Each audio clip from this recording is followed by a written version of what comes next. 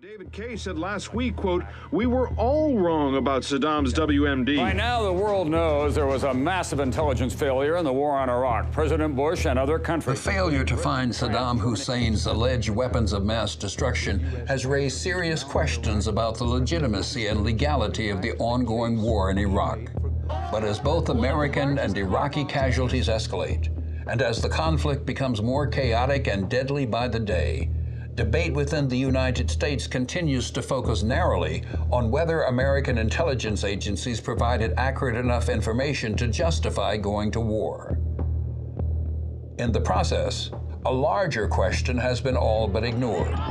It is a story that begins as the Cold War ends. A story about a group of self-identified radical conservatives at the right-wing extreme of the Republican Party. A group of intellectuals and policymakers who saw the fall of the Soviet Union and communism not as an opportunity to scale back America's Cold War military machine, but as an opportunity to build up its size and scale, to use military force more aggressively and unilaterally, to construct a new, unchallenged American empire. A colossus athwart the world, a new Rome, beyond good and evil. We no longer need friends, we don't need international law. Like the old Roman phrase, it doesn't matter whether they love us or not, so long as they fear us. In their defining document, written in September of 2000, a full year before 9/11, they acknowledge that the process of transformation, even if it brings revolutionary change, is likely to be a long one. Absent, in their own chilling words, some catastrophic and catalyzing event, like a new Pearl Harbor.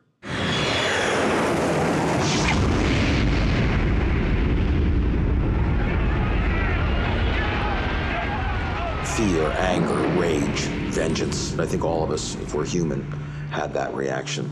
The question for all of us is what we remember and what we do with the memories. What is the lesson? What does it tell? What does it teach? For the president, it teaches the lesson of the axis of evil. States like these and their terrorist allies constitute an axis of evil. That's one kind of lesson. It creates a politics of fear. This is a gang that needs people to be afraid.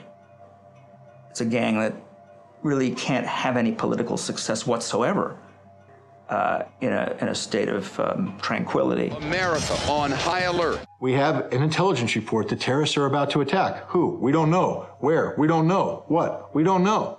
But you tell us, so now we're afraid. The problem for the Bush administration is that plans that already existed for regime change in Iraq had to be justified. The liberation of Iraq is a crucial advance in the campaign against terror. We've removed an ally of al-Qaeda. Lieutenant Colonel Karen Kwiatkowski worked in the Pentagon's Near East and South Asia office. She witnessed how the Office of Special Plans issued talking points about Iraq for senior government officials. The very things that a year later, President Bush himself denies and feigns his surprise. I don't know why everybody thinks that. We've had no evidence that Saddam Hussein was involved with the September the 11th. Well, I worked in a place where they concentrated on preparing this storyline and selling it to everyone that they could possibly sell it to. What was there was the sense that Iraq had to be invaded because it was the first step in going toward American empire. The major reason to take Iraq was a display of imperial power. It was to show both the Arab world, but not just them, but to show Europe and the Far Eastern Bloc, China and the Koreans, who was master. The idea to blitz the capital with bombs, to stun the Iraqis into a quick surrender. This is the beginning of the shock and awe campaign. According to one official, this is going to be the entire 9 yards. It was a breathtaking display of firepower. And the Pentagon says, we ain't seen nothing yet.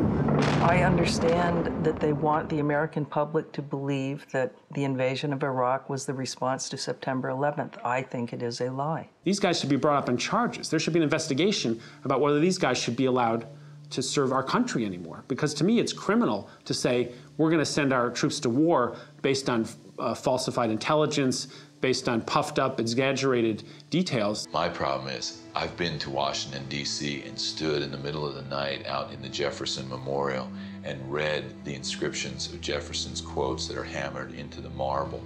And you look up inside the rotunda, the favored quote at the highest point of the building. You have to turn around backwards to read it. He says, "On the altar of God, I pledge undying hostility to any government restriction on the free minds of the people." We were the first nation state to establish the principle that sovereignty, ultimate political power, resides in the people. That's a fundamentally radical concept, and these guys don't like the implications of it for their maintenance of minority wealth and power, and they're out to destroy that.